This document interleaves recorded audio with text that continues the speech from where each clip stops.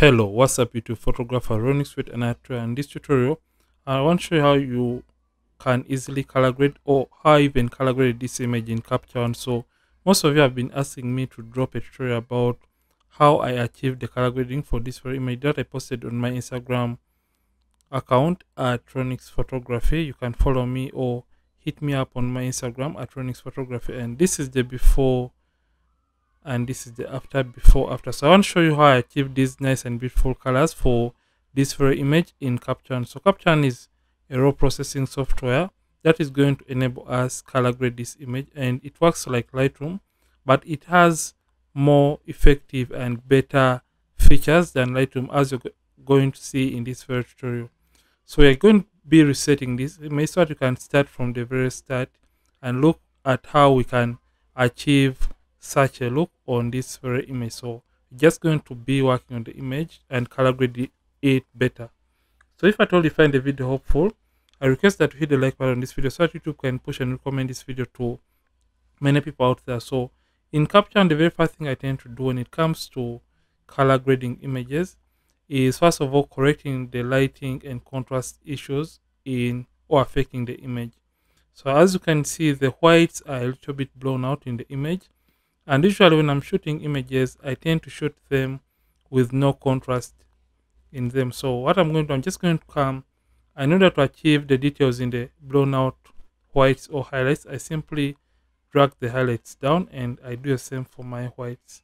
So this is going to be a more subjective way depending on the adjustments you want to do on the image or the look you're going to go in for. So after doing this, I come and add contrast to the image, but all this is done on the background layer. So after that, I just come and turn down the exposure a little bit because it was a little bit too much for my liking. Then I come down to my levels and I simply drag in my blacks just like that, and that adds rich or more contrast to the image.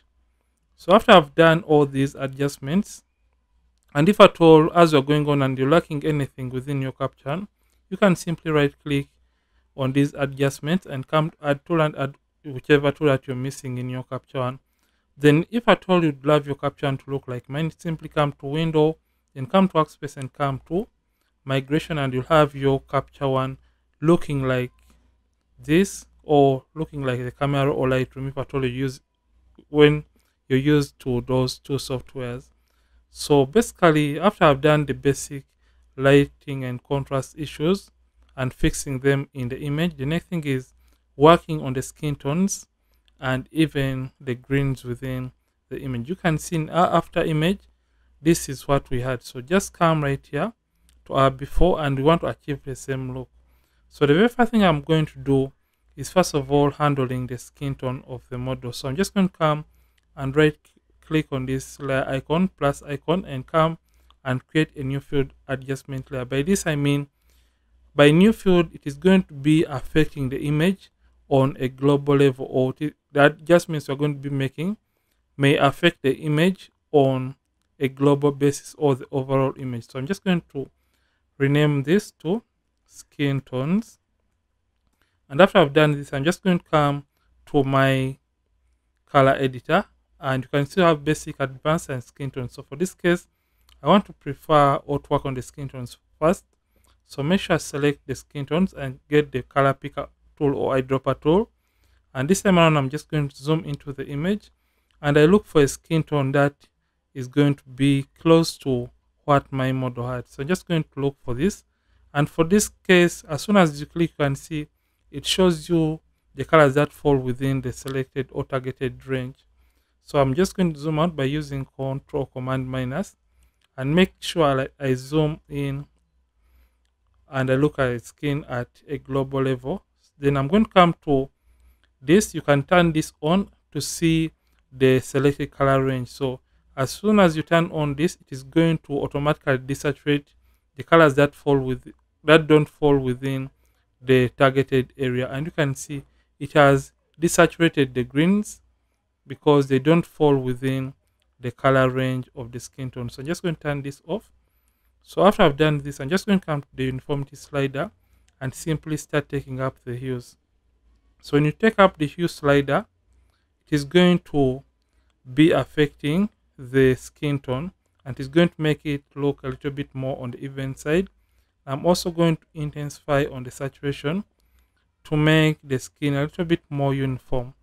And you can see right now the skin tone or the skin is looking a little bit more on the uniform side. So you have to stop at that point, and you don't have to overdo this.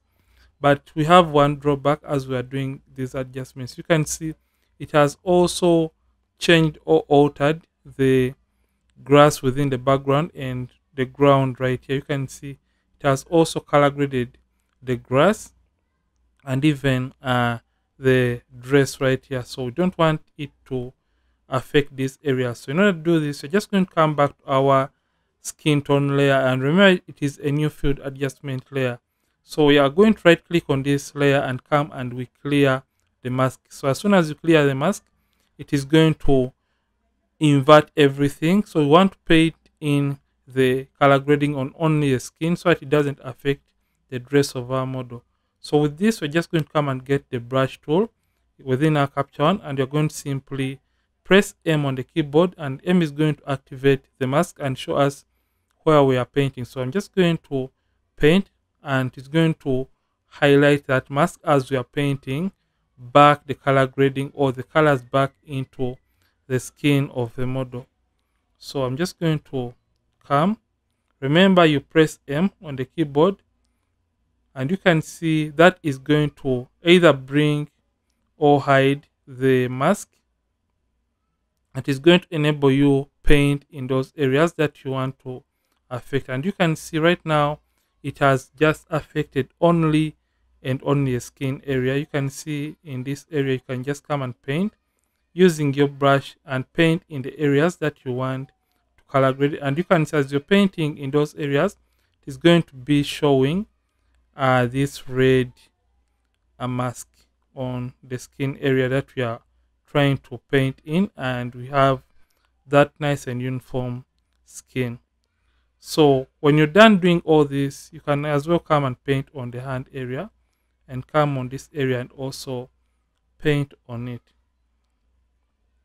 Come and also paint on these fingers, and you can see right now we have just affected only the skin.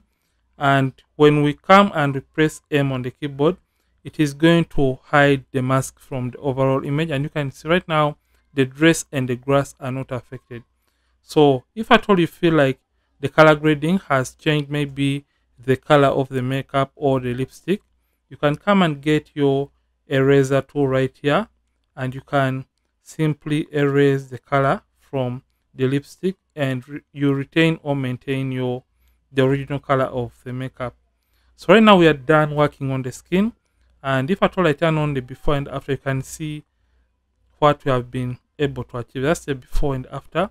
So next we are going to create a new field adjustment layer once again, and that is going to be for the background or the grass. So what I did basically, I came to the color editor in this case, then I came to the basic adjustment layer or the basic option within the color, and I came to the greens, and I simply pulled the greens towards the aquas, and that made the greens a little bit aquaish. And I came to the saturation basically, and I dropped down or reduced on the saturation. So I simply pulled the greens all the way up, and you can see this is basically what I did when I was color grading. Then I came to my shadow areas, and what I did, I simply added that kind of bluish or cyan look to the shadows. I came to the midtones, and I simply added a little bit more of the oranges to the midtones, and I came to the highlights, and I simply added a tiny bit of greens to my highlights. So basically this was the image initially, before, after, before, after. So basically this is what I did when I was color grading the image in Capture One. So I took the image into Photoshop to do the skin retouching and final adjustments on the image. So basically this is it for this tutorial. And if at all maybe you have done too much on the color grading, you can come the opacity and turn that down. So basically this is it for this tutorial.